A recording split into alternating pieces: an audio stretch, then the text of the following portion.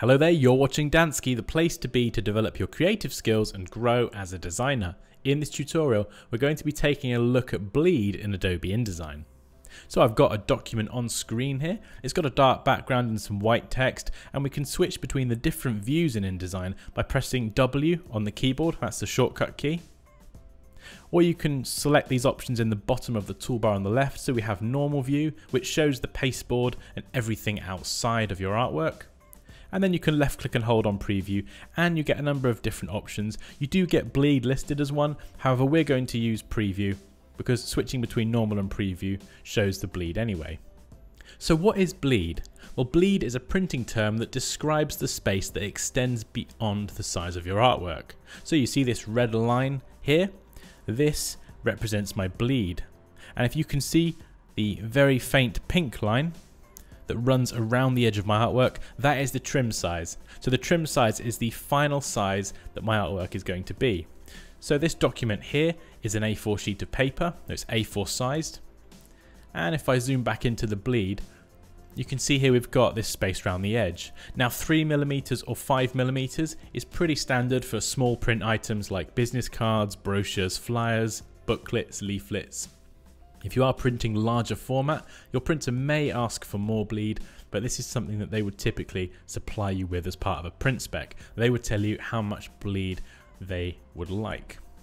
So you can specify the amount of bleed you would like when you create a new document. However, if you'd like to adjust that, just go to File, down to Document Setup, and you're presented with a similar screen to when you create a new document. So you can choose the page size, orientation, width, height, and then you can specify the bleed here.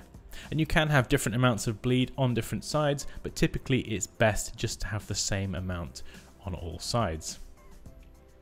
So imagine that the printer is going to be printing my document here with my dark background and my light text.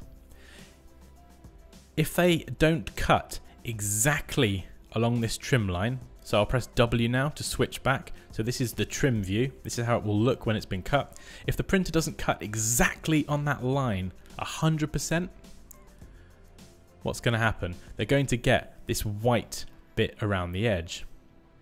And if you're doing a small print run, typically this is quite easy to avoid. However, if I was getting, say, 10,000 of this printed, when it's being cut and printed on machinery and guillotines, there is the chance that you get a slight bit of movement. So adding bleed allows for that movement. So what I would need to do is, if I need to add 5mm of bleed to this document, I just switch to normal view here, and I can see my bleed line. I've set this at 5mm all the way around the edge, and I simply just have to select my background and extend this out to the edge. So for example, if I get the line tool, and we'll just draw a colored line to illustrate this point.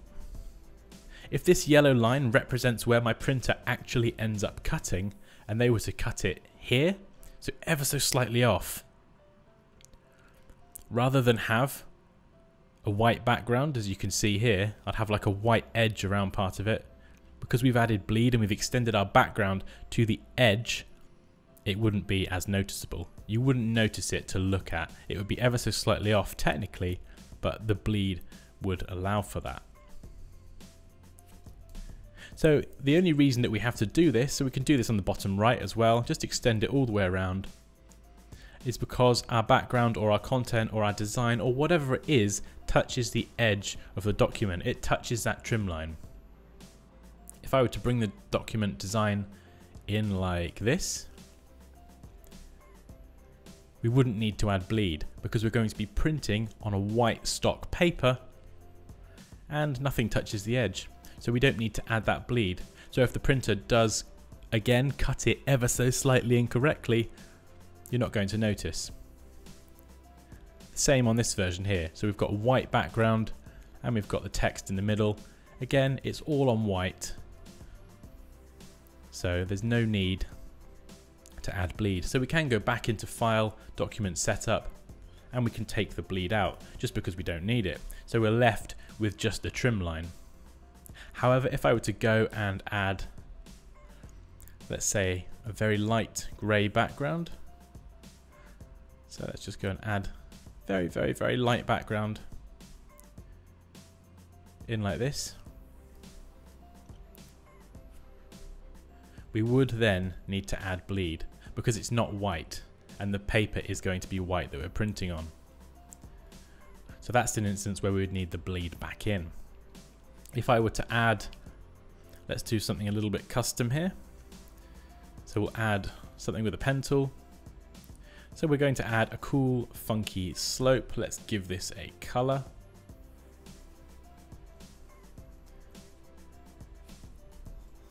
Looks absolutely awful, but imagine that's our design. Because this part here, this blue does touch the edge of the page, that trim line, what we're going to do is we are going to need to extend that. So we can zoom in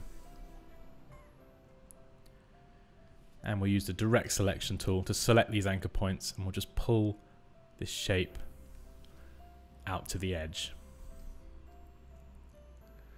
like so.